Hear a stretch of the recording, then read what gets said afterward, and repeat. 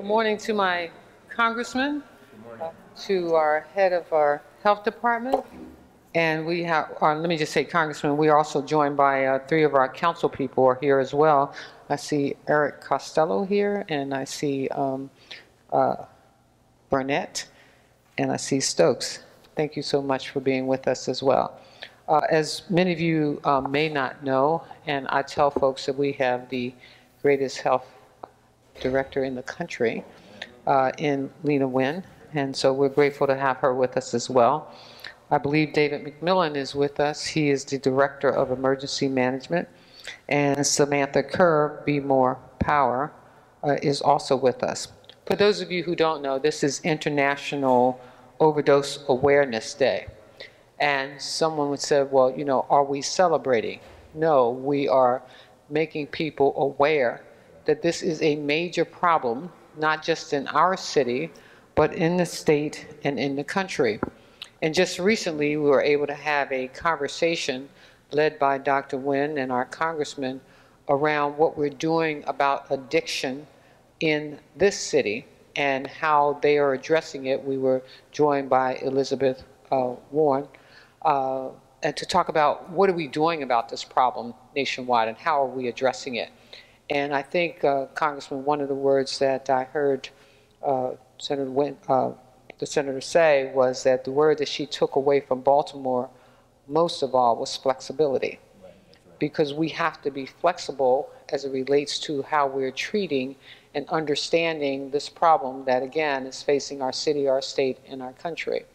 And in that conversation, we talked about, you know, the various phases that people go through, and more importantly, how we have to address it. Because even if you walk out this door and you walk down certain streets, you'll see signs of addiction right in your face, whether it is laying in the park in front of us or across from the police department, and even on Bass Street. And what people, when people see folks who are homeless, part of the things that they don't understand, Congressman, is that there's a drug addiction problem, there's a mental health problem.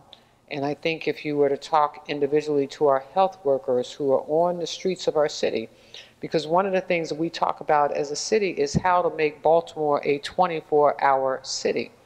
Because we realize that the problems that we're facing aren't 9 to 5. And so as our police department works 24 hours, Dr. Wynn can tell you that she has healthcare workers who are working around the clock.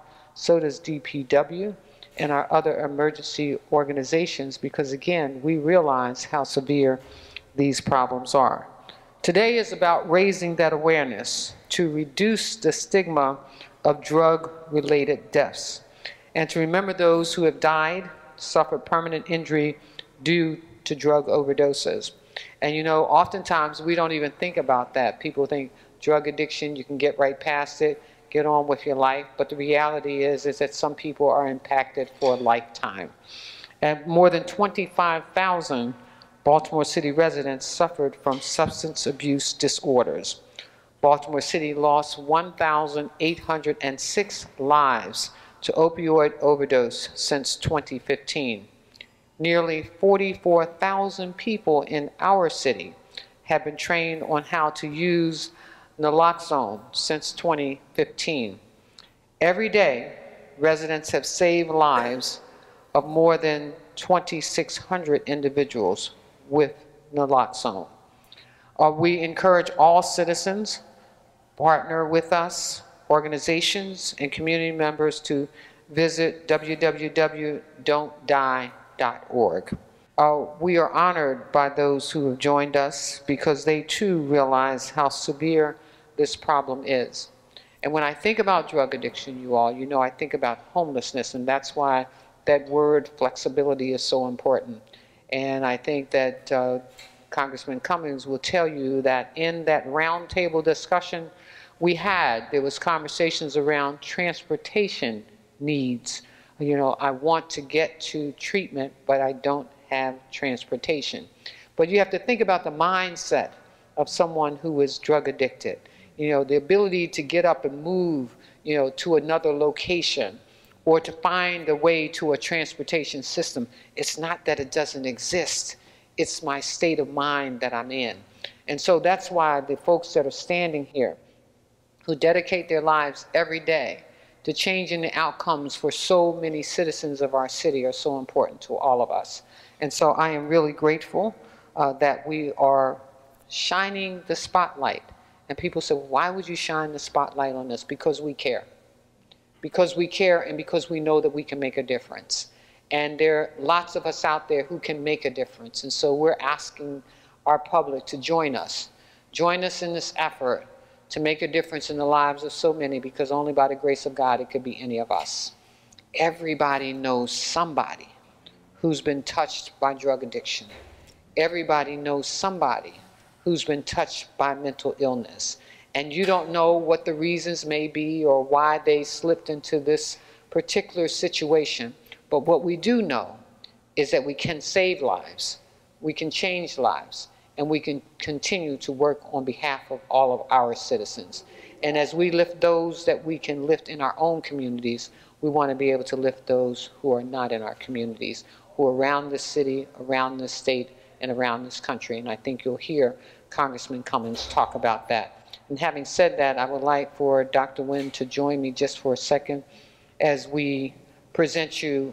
Dr. Nguyen said, God, every time I look up, the mayor's presenting me with a proclamation. But this is just to say thank you for the Overdose Awareness Day. And again, what we're asking you all to do is to share the information and to go on the website, to look at the opportunities that you have as individuals in our city to participate in how we lift those who can't lift themselves. Thank you. Thank you. And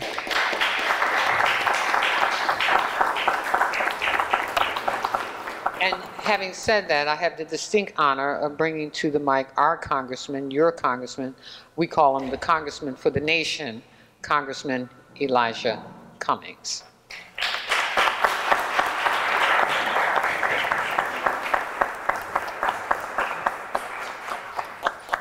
Thank you very much. Good morning, everyone. Good morning. It is certainly my honor to be here this morning. And Madam Mayor, I must tell you that I was truly moved by your words. And as you were talking, I could not help but think about the fact that you and Dr. Nguyen are willing to help people where they are. Not trying to imagine where they could be, might be, but looking at them and saying, you know what? First of all, I see you. 2, I have compassion for you. And 3, I'm equipped with practical solutions to resolve your problems. This day is so important because, you know, I keep hearing the words fake news. And as the mayor brilliantly and eloquently laid out the facts about overdose and opioid addiction, it's clear that that's real. There are people who are dying every day. Probably before we finish this press conference, somebody in America is going to die. And it's sad to say, from an overdose, somebody is going to become addicted to drugs. And it is kind of frightening to think that a person could be on a wonderful a road of destiny, and then for them to fall off of that road. Now, the mayor talked about the individual, but she also is well aware of the burden that drug addiction has on a city and on families. When a family has somebody who's drug addicted, Dr. Nguyen, it's rough. And all the people in back of me, you know what I'm talking about. folks, they look at the person and they see the person, but it ain't the same person. Because quite often they cannot tell the truth. They're trying to figure out how to get to the next fix. And so we have a challenge. When you've got 72,000 people across this nation dying with regard to drug-related illnesses, when you've got a situation where only 10% of the people who need drug treatment are getting it, when you have a situation where for the last 2 years, the life expectancy in the United States has gone down, mainly because of drugs, we got a problem. Even in our own state, as we battle, and God knows the mayor and Dr. Nguyen have been on the front line. I mean, when I say front, I mean front line of trying to figure out every single thing they could do to address this problem. We still have a difficult time to go. We need help from our federal government. We need more help from our state. And so what Elizabeth Warren and I are doing on the federal level is we've introduced the CARE Act. And I really do believe this act will get passed. But the mayor said it best. One of the things that we have learned in all of this is that word flexibility. We gotta have it. We've gotta have wraparound services. We've gotta make sure a person gets housing. I mean, if you get the treatment and you don't have anywhere to go, that's a problem. And then the mayor, of course, mentioned transportation. If you can't get there, it's just so many problems. And I know. There are people who say, oh, it's their fault. They shouldn't have gotten themselves in it. Well, this is a disease, and we need to treat it as such. We've been going around looking down upon those folks who have this disease, and so we treat them as if it's the plague. But it's not. It's a matter of giving them what they need to stand up and to address the issues that they are dealing with. Now, let me say this as I close. We have to recognize, and the mayor said it quite nicely, we have to realize that these are a lot of our friends, and the folks here will tell you, these are quite often people who are in pain, and they're in so much pain, they don't even know they're in pain. And they're trying to medicate that pain. But they're also medicating something else. A lot of them, when they were little children, went through some things, am I right, folks behind me, that were difficult times. And they're still wrestling with them. And so not only are they wrestling with their pain, they're wrestling with the things that have haunted them since they were little kids. As I've often said about children, it's not what you do to them, Dr. Nguyen. It's not the deed, it's the memory. It's the memory that they are left with that haunts them. And that's hard to deal with, and it takes resources. And so what the CARE Act would do would give them those wraparound services, dedicate $100 billion over 10 years so that we can get to those organizations like the ones that are represented behind me so that they can truly touch those who may be addicted. Now, understand, the mayor and Dr. Nguyen and yours truly believe in effective treatment. Don't want nobody just open up a little shop saying, let's get some money from the government. No. Because when that happens, all you do is, first of all, the person doesn't get what they need, the addict doesn't get what he needs or she, and then it gets worse.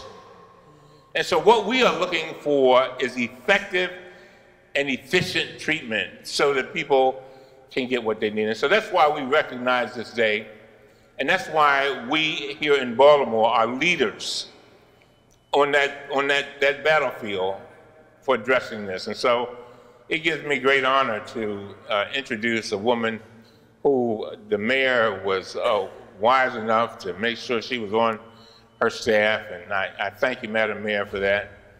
And I thank you for sharing her, by the way, with the federal government. Dr. Nguyen, whether you know it or not, has become probably the premier expert in Washington on drug addiction and fighting it. And so we have a jewel in the mayor's cabinet she's got a whole lot of jewels and jewel, I guess, jewelers. I want men and women. I want to make sure I get that right. Okay. But the fact is that she is awesome, and I thank God for her passion, her commitment, and the partnership that these two great women have put together to fight this problem. Ladies and gentlemen, our Commissioner, Dr. Nguyen.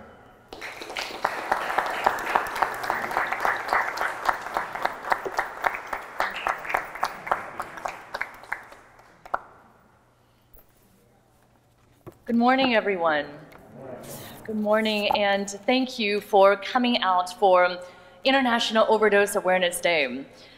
I will join the mayor and Congressman Cummings in my thank you. I first want to thank Mayor Pugh for your steadfast leadership, for always prioritizing health in our city. Mayor Pugh just came to our all-staff meeting to thank every one of our team members of the Baltimore City Health Department for their work, and I look up to you as a source of inspiration for me every day. So thank you, Mayor Pugh. I also wish to thank Congressman Elijah Cummings. Some of you may know that I named my son, Eli, after Congressman Cummings. My son just turned a year old, and I hope that at some point I will be able to introduce him to Congressman Cummings and that he can live in the model that Congressman Cummings has shown all of us as a moral authority, as a leader in every way. And Congressman Cummings, I remember something that you said once about how the work that we do is about the 3 Ps. It's the pain that we're seeing, that we're channeling into our passion that then guides our purpose. That pain, passion, and purpose. And I think for all the individuals in this room, for all of us who are joined together on International Overdose Awareness Day, that's what we're doing. We are experiencing the pain of losing our loved ones. But that's what fuels our passion and our renewed commitment every day to get up and do this work. That then is the purpose of why we're here.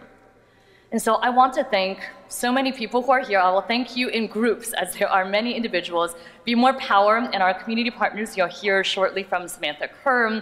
I'd like to thank our members of the City Council, Councilman Costello, Councilman Burnett, Councilman Stokes, our many partners in the room who represent the Fentanyl Task Force, the Overdose Fatality Review, the Work Group on Drug Treatment Access, representing a broad swath in public health, public safety, our hospitals, emergency management, city and state, federal partners, including the DEA, Mayor's Office of Emergency Management, the Fire Department, Police Department, Mayor's Office of Criminal Justice, Behavioral Health System Baltimore, hospitals, providers, and of course our Baltimore City Health Department Needle and Syringe Exchange team, many of whom are here today. So thank you all very much for your hard work.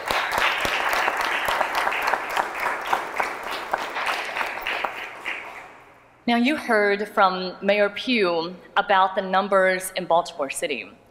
I want to add one more number to this because I think it illustrates the depth of the issue that we're facing, which is that of the 761 overdose deaths that occurred in Baltimore City in 2017, 573 of those deaths involved fentanyl. For comparison, in 2013, 12 deaths involved fentanyl, which is a 5,000% increase in the last 4 years. Now, these numbers are terrifying, and they're frustrating. They're terrifying because they keep on increasing, and public health experts will tell you that we haven't even reached the peak of this epidemic. We don't know where that peak is going to be. But these numbers are frustrating because those of us on the front lines know what works to stop this epidemic. We know, as Congressman Cummings said, that addiction is a disease. We know what are these effective and efficient treatments. Why aren't we doing it? Well, on this Overdose Awareness Day, we are commemorating the lives lost. We also have to talk about what is working and what we need to do next. Here in Baltimore City, under Mayor Catherine Pugh's leadership, we have one of the most aggressive and progressive approaches to addressing addiction as the disease that it is. We have 3 pillars, as all of you are aware. The first, we aim to save lives. At the moment that someone is dying, if we don't save their life right now, there's no hope for them to get into treatment. And that's why, as Madam Mayor mentioned, we have gotten naloxone or Narcan, the opioid antidote, into as many hands as possible. I issued a standing order, a blanket prescription for naloxone 3 years ago. And as a result of my standing order, I'll give you the most recent numbers. The most recent numbers are that everyday residents have saved the lives of over 2,800 other residents in our city, which I find to be really incredible because, as Madam Mayor mentioned, these are families, these are community members, they are our fellow residents whose lives will forever be changed as a result of the work of our outreach workers and our great partners. The second thing, our second pillar, is that we treat addiction as a disease. We recognize that treating it as a crime is inhumane, unscientific, and ineffective. And that's why Mayor Pugh has led us to establish a stabilization center, a first of its kind 24/7 ER for addiction and mental health. And under Mayor Pugh's leadership, we've also been working to ensure that all hospitals have standardized levels of care for addiction treatment, that addiction should be treated no differently than we treat any other illness. And then the third pillar is that we're preventing addiction and reducing stigma. And we wouldn't be able to do this work without all the partners in this room working together to ensure that public health and public safety collaborate. Again, Mayor Pugh's pillars about collaboration, collaboration, collaboration. For example, on law enforcement assisted diversion, LEAD, where individuals who are caught with small amounts of drugs are offered treatment instead of incarceration. Now, our many partners in the community, in the city, in the state, in the federal government, we do exceptional work on a shoestring budget. What I find most frustrating is that we are limited in our ability literally to save lives. We're having to ration naloxone, our antidote, at a time of a public health emergency. The Surgeon General's report found that only 1 in 10 people who have the disease of addiction are able to get the treatment that they need.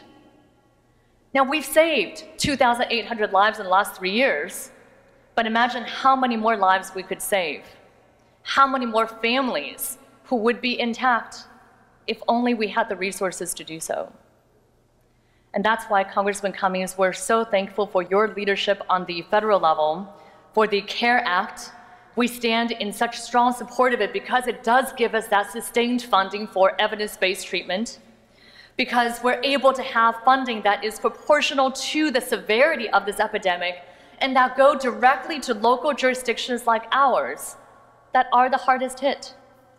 And so I'm so grateful to Mayor Pugh for your leadership, to Congressman Cummings for everything you are doing for us on the federal level, to all of our partners for what you do to save lives every single day in our city. And I want to take this opportunity to now introduce one of our incredible community partners and leaders and fearless activists, Samantha Kerr from Be More Power, who will tell us about her work and her activism to save lives and to improve the health and well-being in our city. Thank you.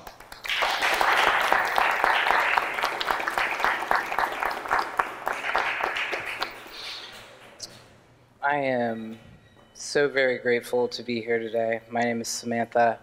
I am a sober harm reductionist and member of Be More Power. Be More Power stands for People Offering Wellness, Education, and Resources. As we speak, all the members of Be More Power are currently in 5 or 6 different locations throughout the city, doing what we do very well, if I do say so myself. We're handing out naloxone to people who need it. Overdose Awareness Day is a day for me that is a little bittersweet. It's amazing to be able to stand in front of people, with people that I consider peers, and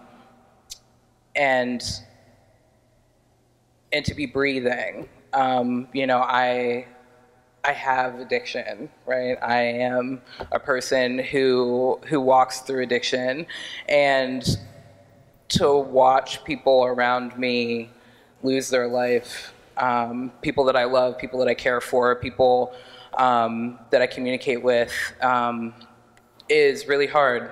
So it's really great to be here, to be able to try and help. Because the only thing that I can do with what has been given to me by the grace of God is try to be of maximum service to the people that are around me. I'm so grateful for the people around me that have given Be More Power the help and the support that we've needed to be able to go into the communities, communities that have been dealing with this problem for decades, and give them the help and the support that they need. Congressman Cummings mentioned wraparound services, and that is definitely a thing that's needed in this time.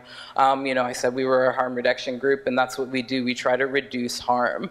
Narcan is definitely a harm reducing drug, right? We need that. It brings people back so that they have the opportunity to get what they need. Syringe service programs are also super helpful, right? Not only does it provide the services of clean syringes, which is great because it reduces the transmission of HIV and HCV, but also there are wraparound services within that. If you need counseling, if you need a place to stay, if you need those things, like, you can reach out to these people and they have resources and they can help. And to be a part of that is absolutely amazing, but to be able to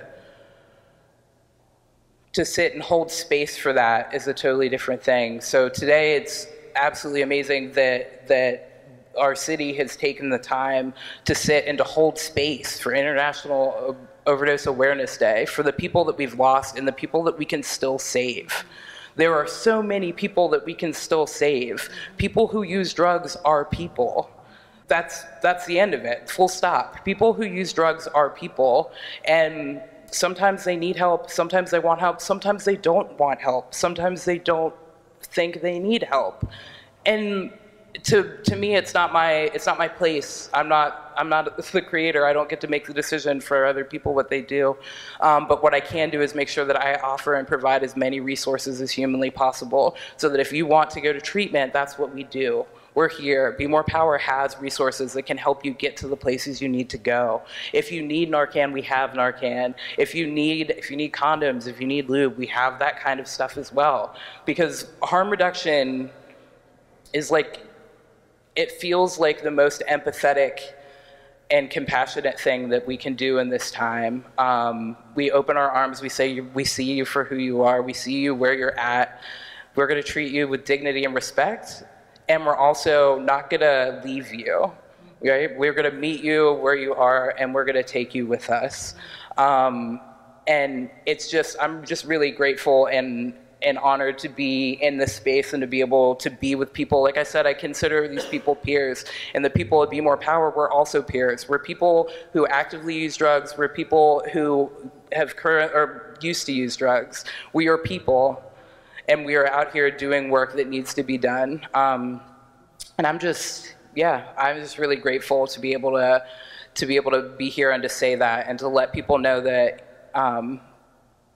you know, what we're doing is handing out thousands of doses of Narcan and trying to make sure that people have the option to choose whether or not they want to get into an abstinence-based recovery, or if they want to do whatever they need to do to take care of themselves.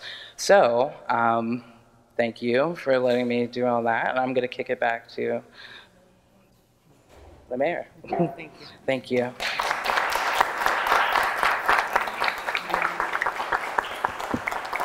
I hope you all heard all the great messages. Dr. Wynn, why don't you join me?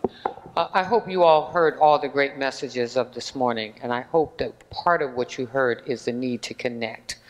And I think, Dr. Wynn, one of the things that you said best is that we really need to understand that these are our people, and places of treatment are available. And it is difficult. And Samantha, I want to thank you. I want to thank you for being on the front line, because it is how we connect people to treatment immediate treatment, but it is also how we connect people to how they change their lives. And I think, Congressman, that's why that word flexibility is so important. And I think about the work that Councilman Burnett is doing on his task force to deal with trafficking. You know, and I was telling someone the other day when I run along Garrison early in the morning, you know, they're out there. You know, there are women who are out there, and men and children who are selling their bodies because they're trying to live. But at the same time, they're suffering from drug addiction, many of those. And so we want people in Baltimore to know that we not only care, but we also have places that can rescue and help change people's lives. You know, we talk about homelessness, and we have homeless services. We want people to get up out of the streets, and we want you to realize that when we're coming to you, we're coming to you with love and care. So again, I want to salute you for having us come together to recognize this day, but more importantly, for Baltimore to recognize that you have a department, an agency, a city government, federal government, leadership, and people in this community who are prepared to help you change your lives. It's not just about the immediate response. It is about the future. Thank you all.